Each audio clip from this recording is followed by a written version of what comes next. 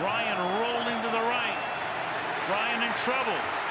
Ryan flips one into the end zone with a prayer, incomplete. Jalen Mills covering. Unbelievable. Biggest play of the game. Julio Jones falls down. He falls down and they flank the fullback wide to the left. Look at this. Jalen Mills, who has come so far here in his second year, he falls down. Now watch Julio going to get it up.